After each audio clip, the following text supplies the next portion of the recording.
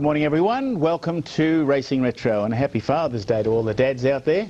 Although probably with anything but that is for those who are involved in racing in New South Wales and also in Queensland. A lot to discuss further on to the equine flu epidemic through New South Wales and Queensland. We have a number of special guests coming on the show to bring you right up to date with all that, and some interesting discussions will emanate, I feel sure. Let's say good morning to the panel. Firstly to Ron Dufficy. Ron, what did you do yesterday? Well, I certainly watched a fantastic program in Melbourne. Congratulations to the Victorians, the way they handled the situation yesterday. They put, what was it, 11 races on and packed full of interest. I quite enjoyed the day, to tell you the truth. Good. I've been starved for a week. Sorry? I've been starved for a week. Yeah, like all of us. Withdrawal. Okay. And Richard Freedman, happy Father's Day to you. Thank you, Shadow, and you. Welcome.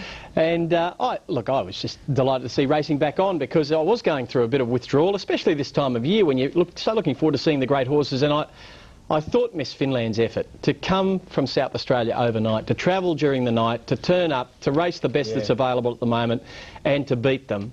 I thought that was a fabulous effort, and she has really made the leap from 3-year-old to 4-year-old standard. They go up in weight. It's a big jump. She has made the jump. She's not dominant at this stage, but I tell you what, she's very good.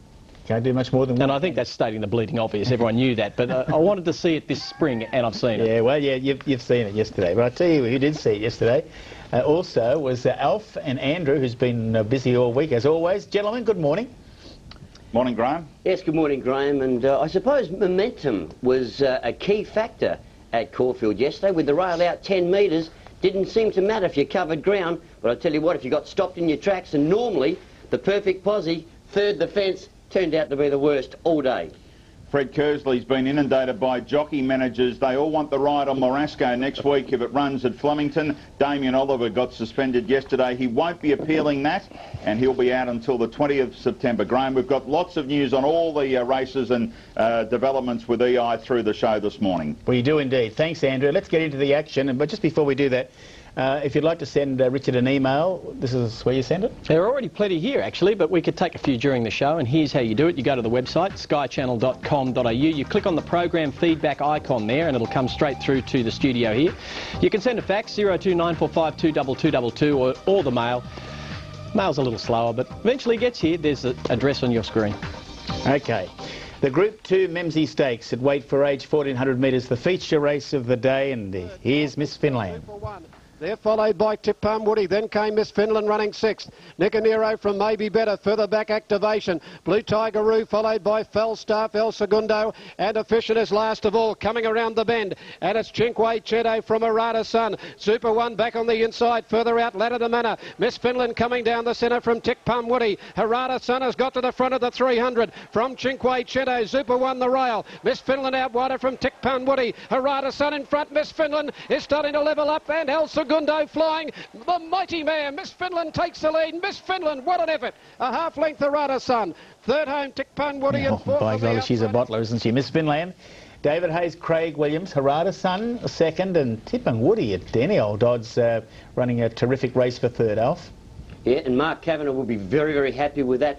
You can probably put a case forward here that Harada Sun will never, ever beat Miss Finland again. One did it a bit tough in the early stages, but I tell you what, Miss Finland still had to come out and go around him late in the race. Fantastic performance, both of them. El Segundo, very, very good. Nicanero, Cinquecento got held up. You just about now you see where Damien shifted in and caused a bit of problem there.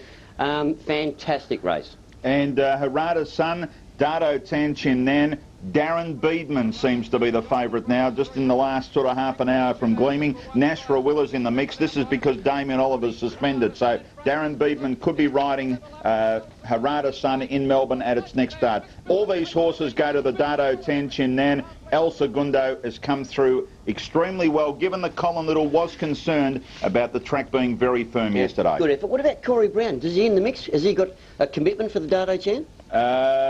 You would think Lee would have something there, but I can't think of anything. Yeah, but yeah, I was just thinking natural left-hander, that was all. Yep. Well, Beedman's not. He rides in the left hand, he rides in the right hand. He's just, he's world class. I think there's plenty of good jockeys. But looking at that result there, you saw Tipung Woody right on top of them there and Nicanero just behind them. But I think you get that in the early part of the spring. I think you get horses that later in the spring won't match it with the likes of Miss Finland and El Segundo there you see in the red colours rattling home out wide. Another good run from him.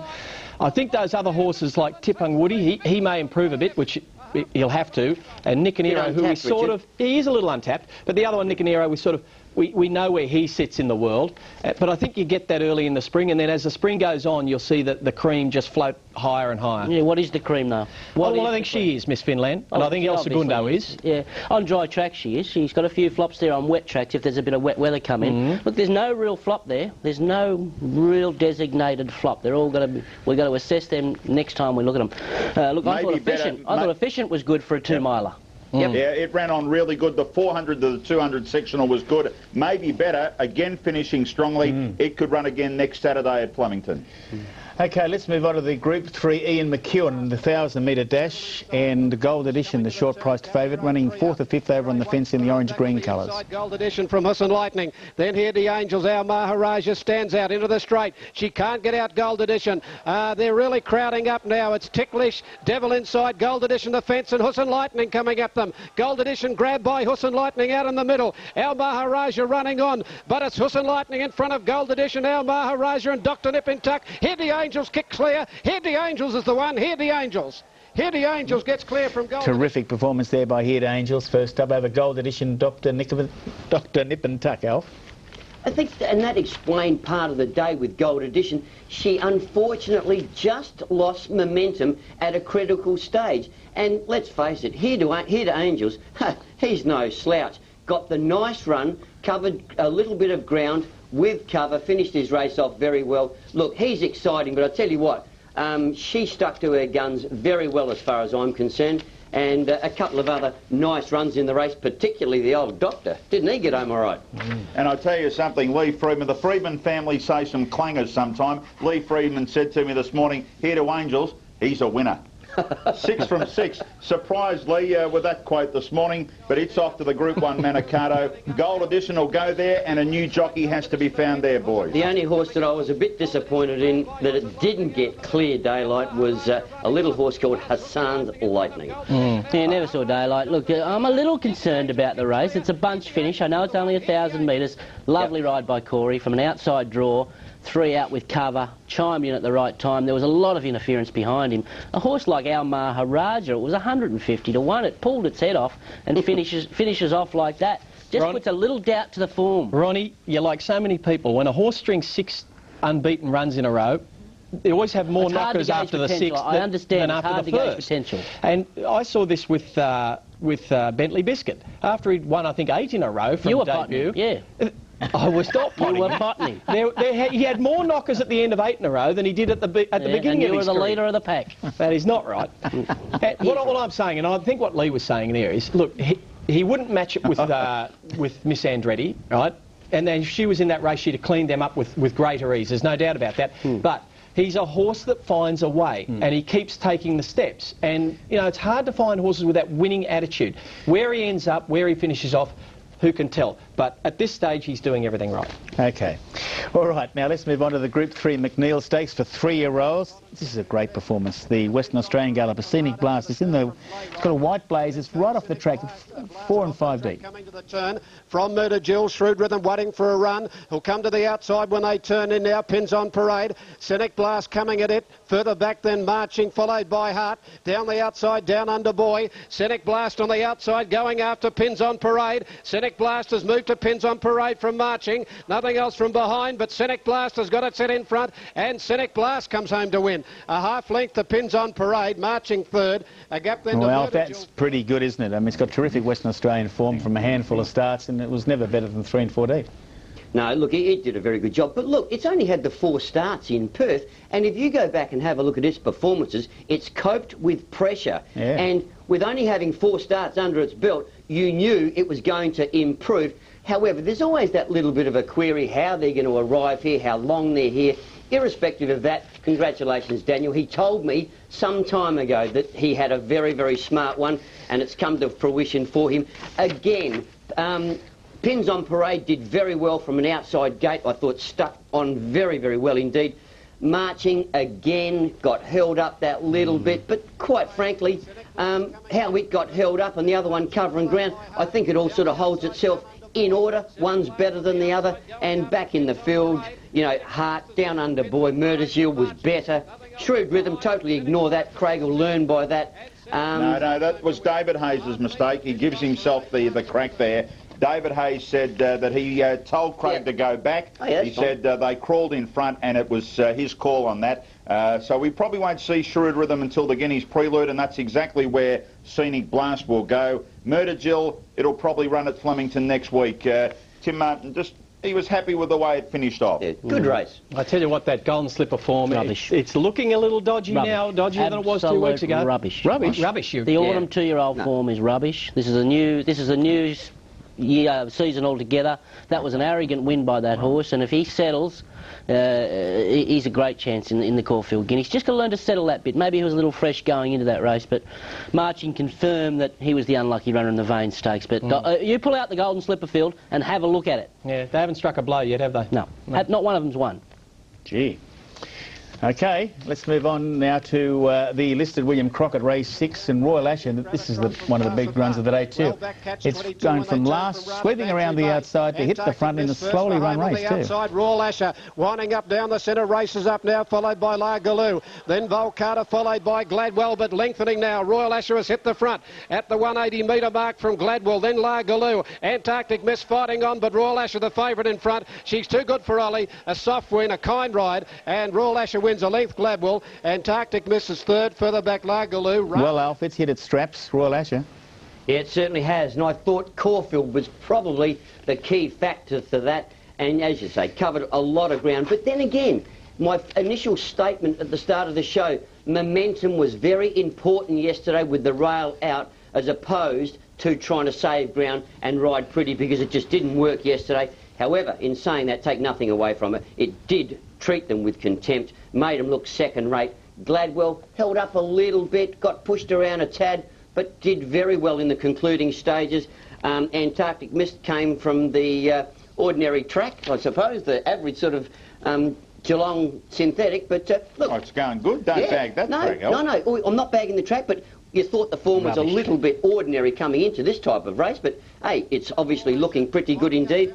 La Lagoo, Rada very good, and Bantry Boy was getting home nicely. Yeah, it was good first up. The winner could back up next week in the Dane Hill up against the 3-year-olds of Flemington, or the other option is to wait for Moonee Valley, but she's come through it extremely well this morning, so wouldn't surprise that she did run next weekend. When you said made the others look second-rate, I sort of think they are.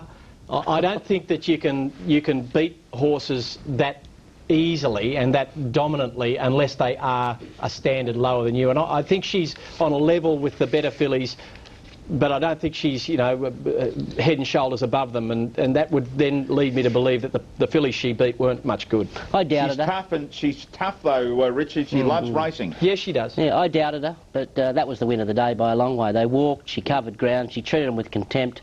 I want to see her show that brilliance over a little bit further. I'm still... And against better horses. I think she's too brilliant. So we'll wait and see if she is up to the mile, you know, when she gets to a mile where she's still got that brilliance. And she took that brilliance into the race herself, Ron. Like, you know, she did it all of her own accord. Fantastic win. Yeah. Lee thinks after that win yesterday that she can get a bit more distance just watching it the way she raced yesterday. Right, the listed Heatherley Handicap was now called the Dubai Quality. This was race 5, and Dice Chariot back last at the moment. It'll weave its way between runners, 2 out from the outside. Down the centre with the fuzz. Handle McDadle, Cephalou, and on the outside, Red Lord. Red Lord's gone up to Cephalou. Ice Chariot from the back of the field is starting to burst through. The fuzz is wider out. Here's a great go. Ice Chariot gets the split through. Ice Chariot. Ice Chariot has come from last to win to either beat Cephalou. Yeah, Ice Chariot from last there, Alfie, and Ruby Scent had no luck. D. Oliver at his best, tracked up with nice cover and just snuck up inside of Craig Williams on the fuzz that ran very, very well indeed. Dane Empire and a few horses up the front. Admittedly, Haddle McDadle pulled very hard in the early stages, and I know Ruby Scent never, ever looked like getting a run from third the fence. But I tell you what, take nothing away from Ice Chariot, the fuzz, and even Red Lord Kefaloo. good race, and these will go on. Will and they? the winner, the winner Look at them. will stay. Have a look at them. It's a pack. Go on, Andrew. Sorry, No, he's Andrew. given up. He's Sorry, he's stopped now. He's Look at the back. pack on you- me. There's a length you- covering a lot of them. You're obviously making a point, so keep going, Ronnie. No, look, Well, I kind of agree with Have a Ronnie. look You at know, them. in a normal year, Ronnie, you'd look at these and say Country Cups horses. But you know what? This year, these are all the horses that are around. There's nothing There's else. only Victorian horses at this stage, and a few from South Australia, and there'll be none from New South Wales and Queensland. So Hey, they might go on to win a good what race. from New South Wales was going to fit into that class of race? I don't know. They'd find something, wouldn't they? Surely. Surely. I tell you what, The only Andrew, race they're down here that's going to suffer is Fumicello, is the Derby horse. Andrew, they're both doing a bit of potting up here this morning, are they?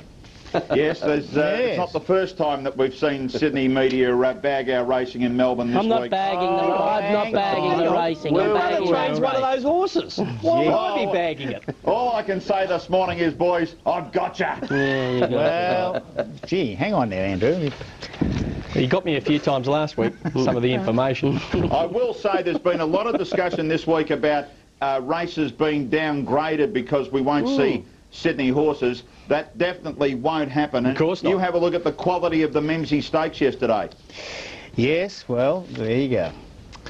Now let's have a look at the Doomben 10,000 Oakley Plate winner, Undue, in the last.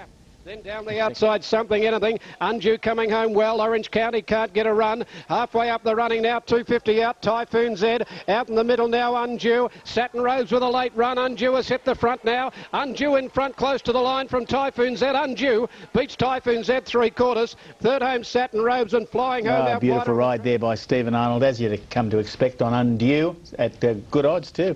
And when you consider the conditions of the race, Alf. Yeah, certainly. And that was the key to this particular event. Like, we know he's a Group 1 winner and superior to the balance of the field, but Stephen did ride him very well. Unfortunate that Stephen got suspended yesterday too for a shorter period than Damien. But look, again, if you want to rip this race apart, a lot of very good runs and a lot of unlucky performers. You know, Okie, Orange County, Better for Further, Jennings, Anna's Choice, Megadeal, Wonderful, Well Done Enough. Yeah, good race. Undue will be nominated for Flemington next week, but more of a chance of tackling Here to Angels in the Group 1 Manikato. And Stephen Arnold, he'll miss next Saturday, but he's back for the Manikato meeting. So I think that'll be certainly a plus for that horse going to Moonee Valley. Now, I know Actually, what was funny just before the corner, though, when Orange County tried to come out and shift Undue. Oh, no, you better stay there. this won't be a revelation, but the two races where there was the most unlucky runs are the 1100 and the 1000 metre. And I think it says as much about sprint racing as it does about anything else. You will just get that in those short races. Yeah. And useful features, including free tips, weightings and early speed. There's the latest odds from all Australian TABs, plus loads more. Log on to www.skychannel.com.au and check it out now.